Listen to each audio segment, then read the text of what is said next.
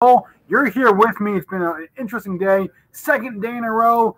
We were red. Now we're back to scratch again. Let's hold that thought, though. Hold that thought. I want to go to Patrick here right now. Patrick DeHana, as I mentioned, head of petroleum analysis at gasbuddy.com. He's at gasbuddyguy on Twitter.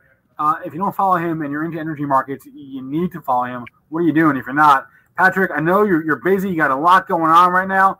Thanks for coming on with us. Hey, guys. Thanks for having me. Really appreciate it. If we can get his sounds camera. Good, eh? Sounds good. Yep. Sorry. Go ahead. Wanted to bring Patrick on here to talk for a few minutes. Thanks for coming on, Patrick. So you're down in Texas, correct? Well, actually, I'm in Chicago, but, everything's happening in Texas. That's where our eyes are right now. Yeah. So just give us, the broad overview here, and then we can talk about, crude oil prices, natural gas prices, and of course the effect on gasoline prices. Just give us the top down view. Well, you look at what's happening in Texas. What an extreme event to see such bone-chilling temperatures down there, and the impact it's having on Texas, energy-wise has been dramatic. You're talking about oil rigs that have been shut down. They're frozen over. Refineries that have shut down. 20% of the nation's refining capacity offline now.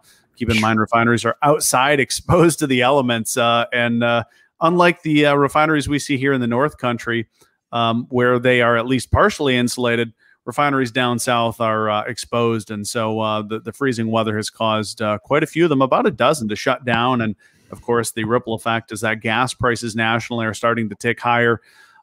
So by and large, and then, not even to get in the natural gas, with all the electrical issues down there, the spot price of natural gas surging to the point where some electricity producers are just shutting down. They don't want to have to buy it at such high spot levels. All right, let me first go back to the refineries and everything. Can they just flip a switch? Do they have to wait for these things to thaw out? Is there going to be any long-term damage, or is it something that, can bring, when do you see peak production coming back online? Yeah, the weather is starting to warm up. I'm looking at a temperature in Dallas right now of 29 degrees, and Houston just a little bit warmer. So we're on the cusp of being able to see these temperatures return above freezing. Houston's actually closer to 40 degrees. So that's good news for refineries that they're thawing out. I would imagine that later this weekend, as temperatures start to get closer to 50 and 60 degrees again, that these refineries will be able to get back online, or at least start. Restart is not as easy as turning on a light switch, unfortunately. So it will be a delicate process that probably takes 3 to 5, maybe 7 days. The good news is there's not a whole lot of long-term damage. These were able to shut down in a safe mode. So that's good news, not a long-term impact, but still price is going to be impacted simply because gasoline production lost for almost probably close to a week by the time refineries get back online. All right, so let's talk about the price impact that it's had, the potential impact moving forward, and then how long do you think it's going to take things to get back to normal?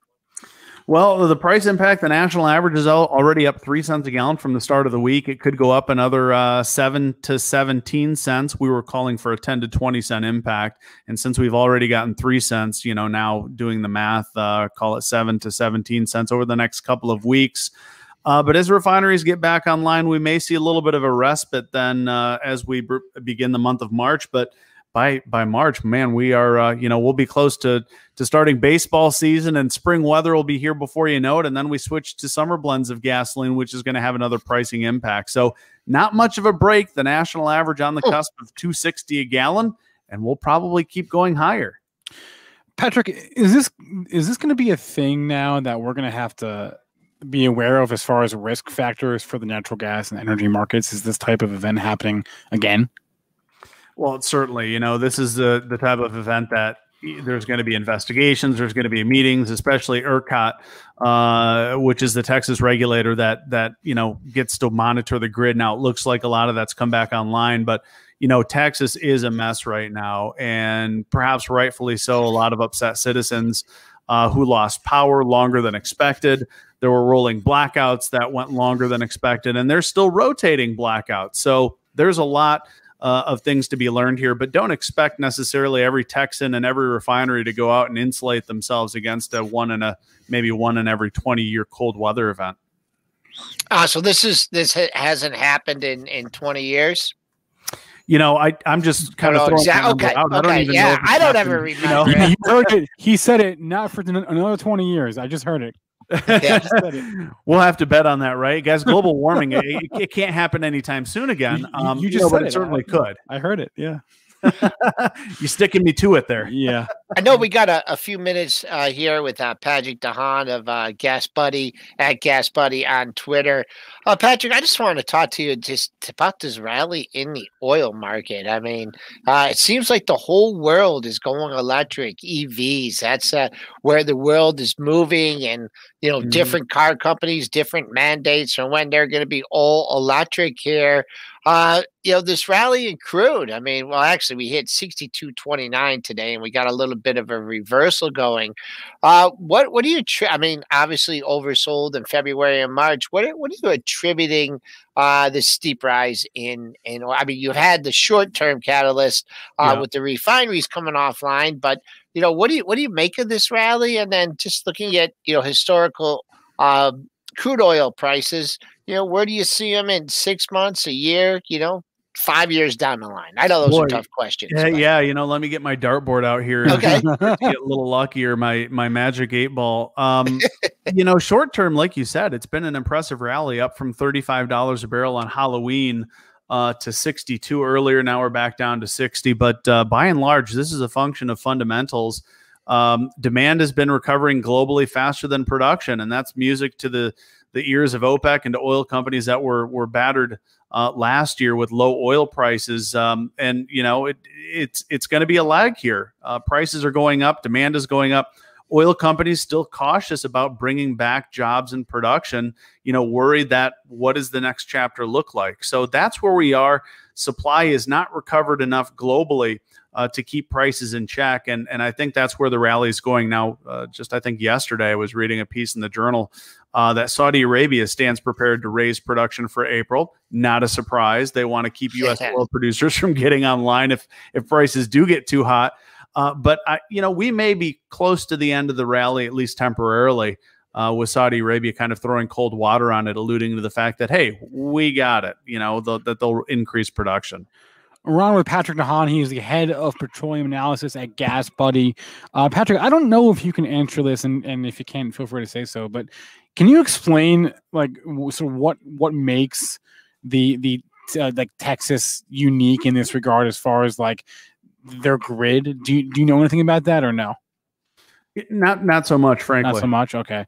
It just I've been reading. I'm fascinated by the Texas electrical grid. It is apparently very unique to our country and decentralized, and I'm just fascinated by it because it's not like any other state. But Patrick DeHaan, I mentioned it's up on the screen at Gas Buddy Guy. If you follow energy markets, you follow oil, and you don't follow him, you're doing it wrong.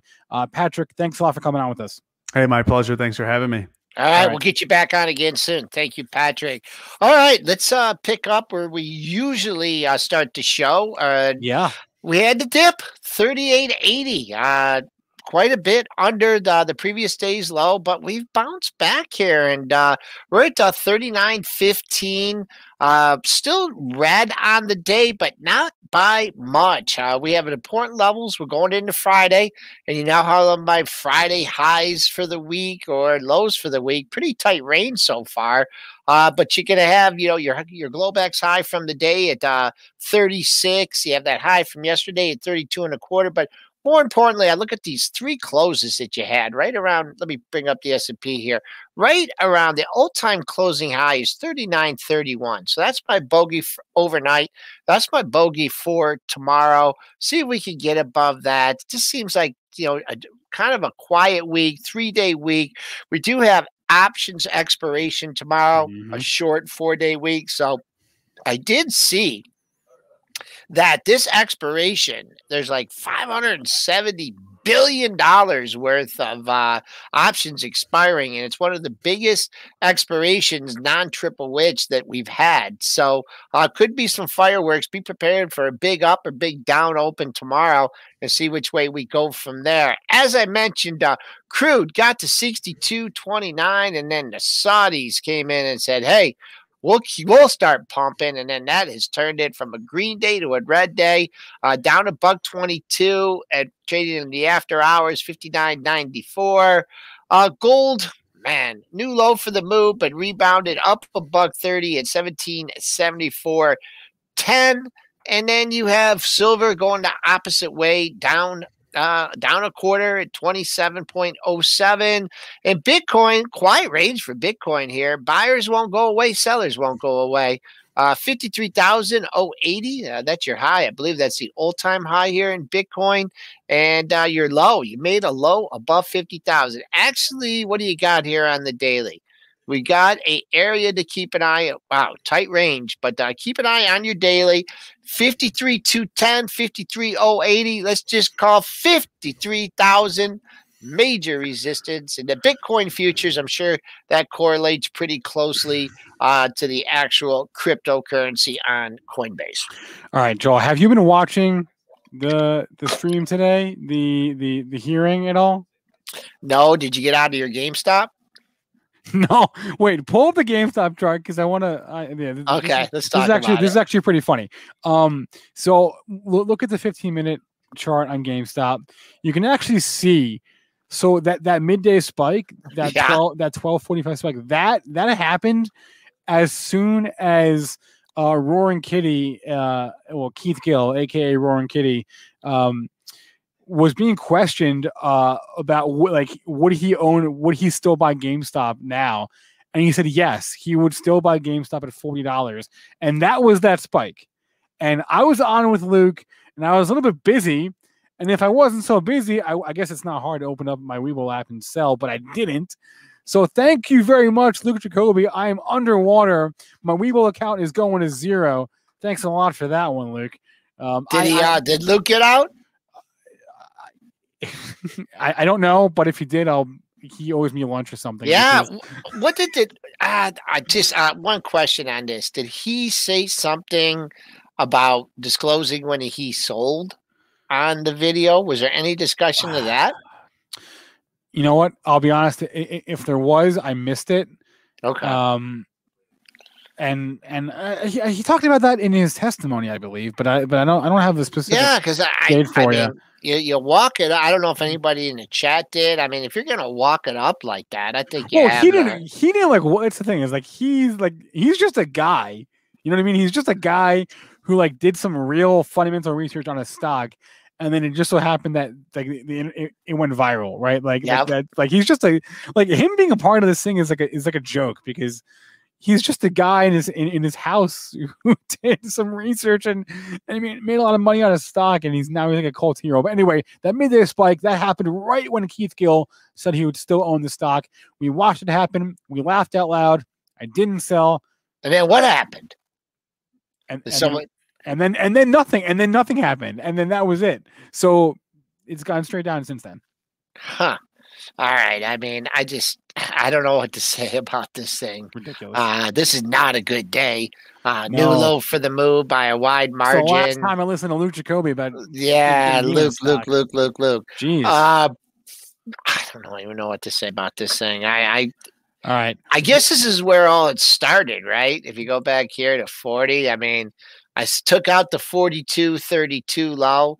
Now, if you want to look at the dailies, folks, you're looking down at 37 is your next daily low. 37 and then 36. But it just seems like it's creeping down there. The thing is now the overhead supply is building and building and building and building here. So it's going to be tough. And now Spencer is part of the overhead supply issue. Oh, not for long. I'm not. Yeah, no, it's no big deal. No, it's okay. Well, we can move on from that. We'll see. Maybe we'll make a double bottom or something. I will not be providing liquidity resistance in this stock. I'm sorry. You're gonna ride it. You're gonna ride it to the bank, right? Okay. Okay. What about Palantir here? Looks like it's found a bottom, at least for the day. 25. Let's see here.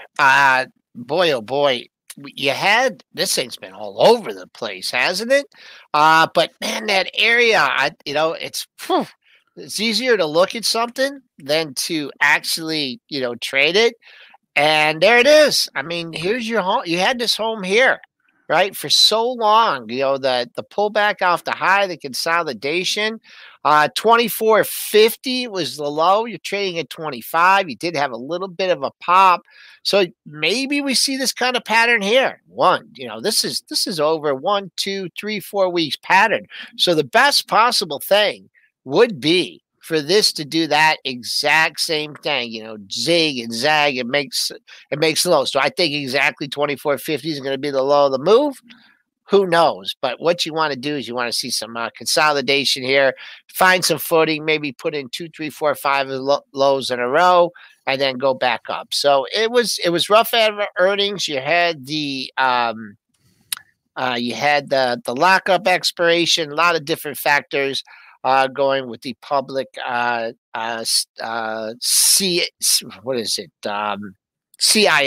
as Kenny Glick would like to call it. Yeah. What else caught my eye today? Kraft Heinz breakout. Oh, did it? Did this make a move again? Yep. We saw it. Yep. The parent indicator. My dad texted me like, "What's up with Kraft Heinz today?" The parent indicator. This that is a big move for Kraft Heinz. It had a good move yesterday, right? And then it just held. It just got in there. Now this one, I don't know if Wall Street Bets is on this one or not, but you had 37.02. Wow, it gave you a look at yesterday's close too. Open 37.13, 36.86. There wouldn't have been much heat buying the close there. You got up to 39.22. 2-day move here. So nice follow through. Not surprised at that one. S&P's coming in here a little bit. We tried to break in 39.20, and now we're breaking down here at 39.12. But classic 2-day move here, and we can go. I know there was not much on the monthlies here. I know this is when let's see if we can gleam anything on the monthlies. But sure. Boy, I mean, this was a bad month here. Got a lot of stock to chew through there. But maybe the next day or two, maybe a nice round number like 40. Hasn't been there in a long time. So maybe use that as a target, or just don't try and pick a top. Just move your stop, trail it up, see where this thing goes. Catch up is back. Second day in a row now. It's like we tried to go down, but they won't let it. They won't let the market go down. We are like basically back to scratch. I mean, not on the Russell. We are going to close in the rate on the Russell. We're down 1.4% in the IWM. But look at the NASDAQ. Look at the SPY. I mean, we're still down. I mean, we're down a point. We're down a point. Okay. Give me a break. I mean, the SPOOs are down 14. I mean, that's about a sell-off here in this market. But you got the resistance overhead. So we've had a nice range this week. Just think we got to get over that 39.30 tomorrow to get back to that high. The high was made on Tuesday.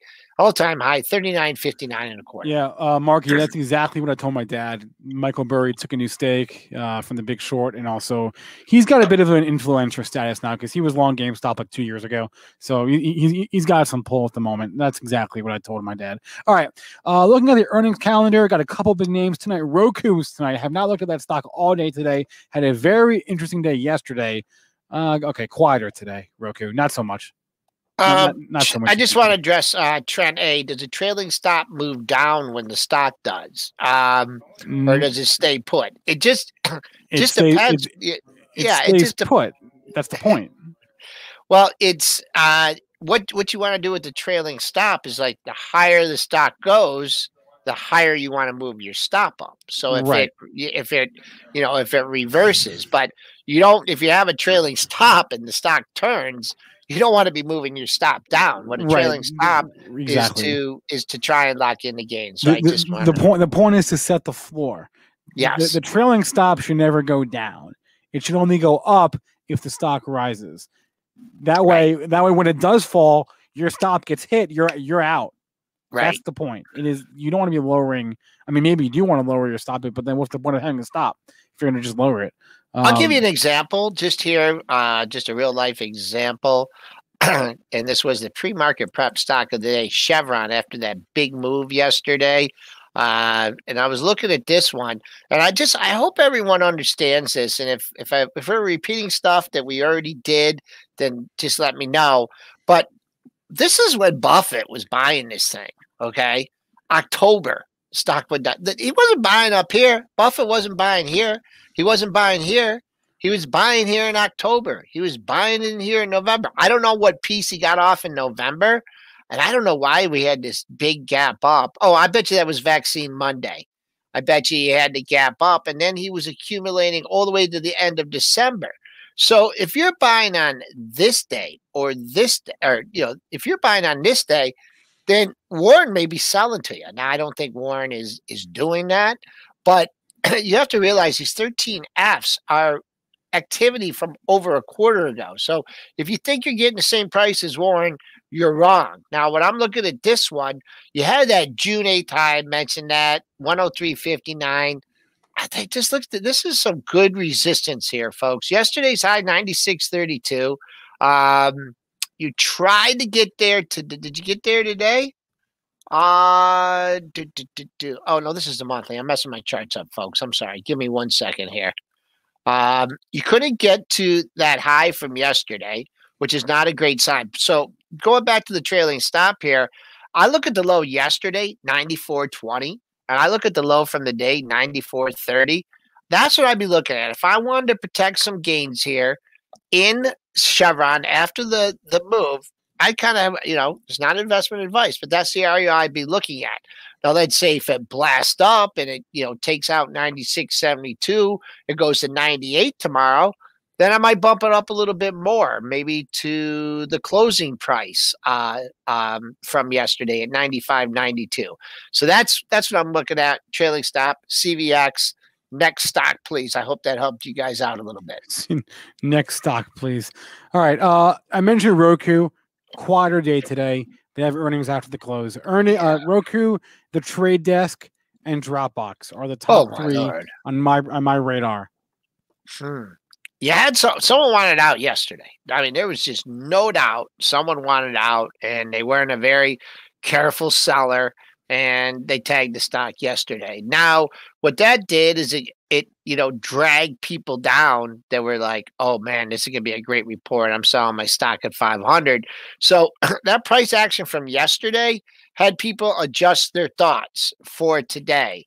I keep an eye. Let's go wide here. 436. That was the low from yesterday. And then 486.72. That was the all-time high, all-time closing high. And this is kind of important too. 469.70 and that's the all-time closing high, but I see another close at 68.67. So if you get a pop on this, my first area of interest would be 469. If it really gets carried away, 486.72. And then I mentioned the Trade Desk and Dropbox as being the other two that are on my Trade Desk, not good on high-priced stocks like this, but if you get a rip here, got a bunch of highs in this area. So the first place that you would want to see is 378. That's not far away. Boy, that's really capped the rallies for several days in a row. That's 25 points away. If you can bust through there, things open up. But that area looks good to me. And if I was playing this one, kind of close to the belt, kind of hard to do in a stock like this, I'd be a little concerned. I give it a little bit under that low from yesterday. But man, if they start cranking this thing 808.70 area, actually it comes in at 806.40 is the low that I'm looking at. So go wide in that one. Tough to trade. $900 stock. I think whatchamacallit, Ryan Craver gave us this thing. I don't even know how long ago. What I wish listen to him on that one.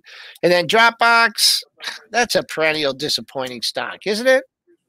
Yes. Yeah, they haven't done great off reports, but it's battled back nicely. Is this Is this an all-time high or not? No, I bet you it's not. The stock's been higher. Monthly. Oh yeah, the stock. Ooh, 25. Let's see if it can bust through there, and then things open up. On the downside, let's go back to the daily. Tough chart. If they really whack this thing, this kind of reminds me of Palantir at 25. This reminds this $22 area. That's what that is similar to if they start to slam Dropbox. 3:57. Let's do some quick ticker time in the chat. Any questions, any tickers, drop them in. We'll have Joel take a look for a few seconds. As I saw the House of Mouse. Yeah, I saw Disney too. Yeah. Yeah. Oh boy, that thing. Did you see that they're launching a what is it? A network for adults for like adult entertainment. That's what it said. That's what it said. Spencer. Adult entertainment at Disney? Well, not. I don't even want to go there. Not in that way. I don't want to go there. I'm saying like you're not listening. I'm saying like HBO is what I'm saying. Like HBO. Oh, okay. Boy, the worm has turned on this thing since earnings day. Look at this thing. I don't know. You are finding some support. You hit 82.16 yesterday. 82.84 is the low today, but you're kind of bearing down on that. I don't know. I don't like this chart. I'd really think 182. You'd have to think if you cut that out because it had that ridiculous pre-earnings run, and you're not even close to coming back to half of that. I mean, this was just to sell the news. They bought it into the report, and then they just sold the daylights out of it. So halfway back here, it takes you down to this low at 177. But sure, like things have turned here off earnings, and similar like the Apple chart. I mean, that thing's ran into earnings, boom, ended up having a green candle today, but still down $1.11. All right, we'll do one more. We'll do Fubo. I've looked at Fubo for a few days. Fubo. How's good old Fubo doing? I bet you had to come in a little bit. Trying to get the CEO of Fubo on PreMarket Prep. Working on that one. Well, the good news is you're finding a bunch of lows in the same area. The bad news is you're closing right there. And so it's still, I don't know, kind of looks like this wants to come down and spend a little time at 40. S&P's weak into the close. We tried to rally. This is not a bad day. It's not a great day. Market struggling a little bit. I think we got some overhead supply, and we'll see what happens overnight. That's a closing bell. That means we made it, guys.